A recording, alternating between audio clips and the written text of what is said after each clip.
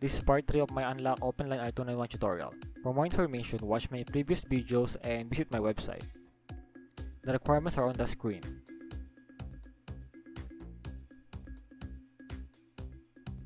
We now need to interrupt the boot sequence of the device by pressing number 4 repeatedly.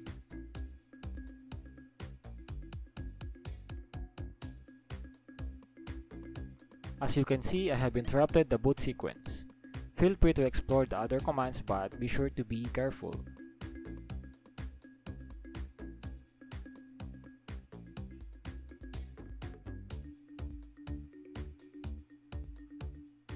Printf enables us to see what variables are available. We will use this to enable the console and edit the password.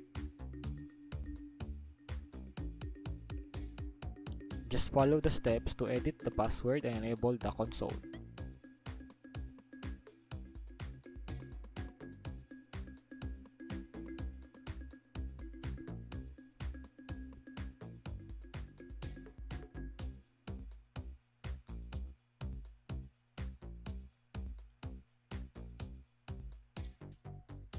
On this variable, we need to set our custom password. Replace backspace with your preferred password, and be sure to execute save env to save them. Now we need to power off the device and power it on again. Wait for it to completely boot up and then try to log into the console.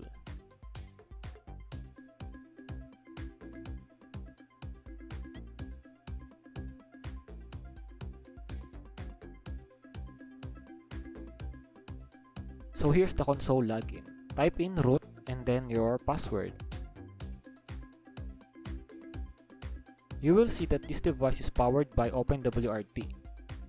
So this is the stock firmware.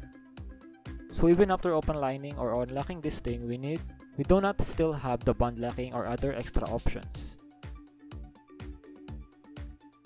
So now we can type the code or the command that will enable us to unlock or openline the device.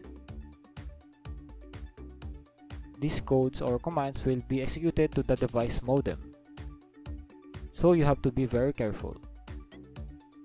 So the unlock code is that 8-digit one, and it can be provided by me, but it won't be for free. By the way, do not delete the IMEI of the device because this will make the modem bricked. And to recover from that, you need to send it over to me. But I'm not accepting any devices at this time. You can change the IMEI, but you still need another generated code for that. So thank you for watching, and if this is useful, please like, share, and subscribe. You can contact me over my social media accounts and email addresses.